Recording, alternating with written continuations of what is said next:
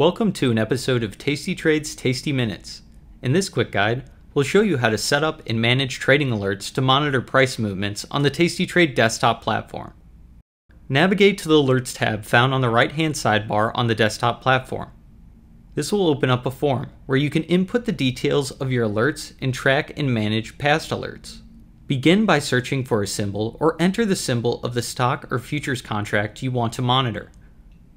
Another easy way to pull up a symbol is by left-clicking on the ticker on your left-hand watch list. Next, specify the criteria for your alert. You can choose what you want to alert on, generally just being the last price, and if you want to trigger when the price becomes greater or less than your target price. Next, enter in your alert price or use the arrows to increase or decrease the value.